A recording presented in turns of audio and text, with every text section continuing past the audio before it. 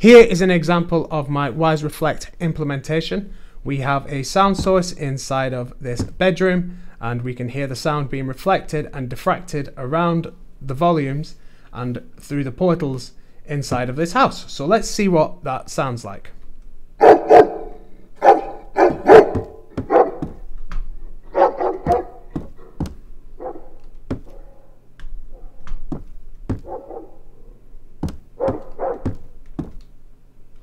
Okay, also what we have is a door opening, or a dynamic door opening system.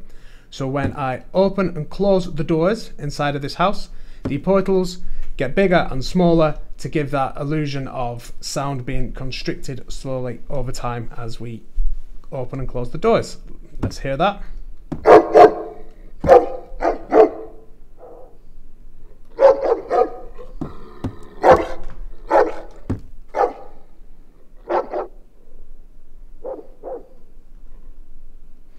Okay, and one other thing that I attached to this, I've put it on visible for now, is this white line that's against the door is a piece of AK geometry, so sound is able to diffract around the door if we end up walking behind the door like so.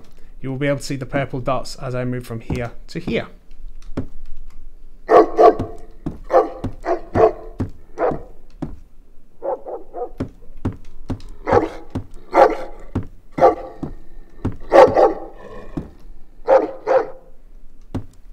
And that is my Wwise Reflect implementation with a dynamic door opening system.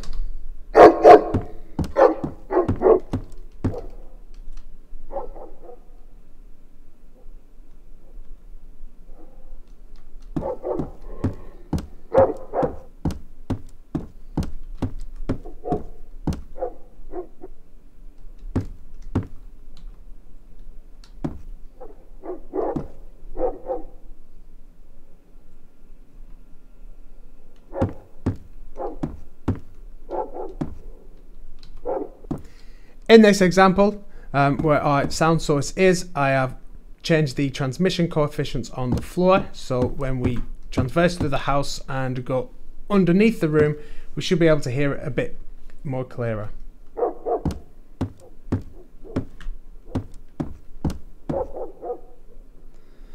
So we can hear it on the floor above as well.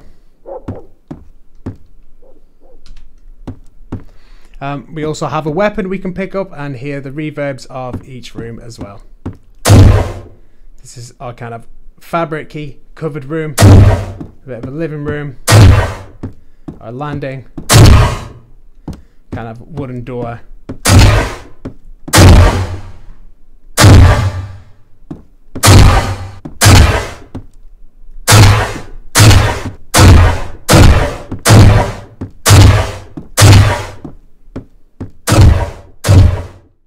Here in this level I have set up a moving room where the volume is constantly changing, as we can see, which is going to change the RT60, the decay time for the reverb, and also alter the early reflections.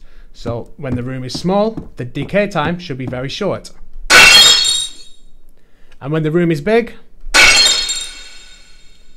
nice, long and loud, which is quite a cool little thing that we can do. For moving geometries or moving surfaces, and that's just a little example of that in practice.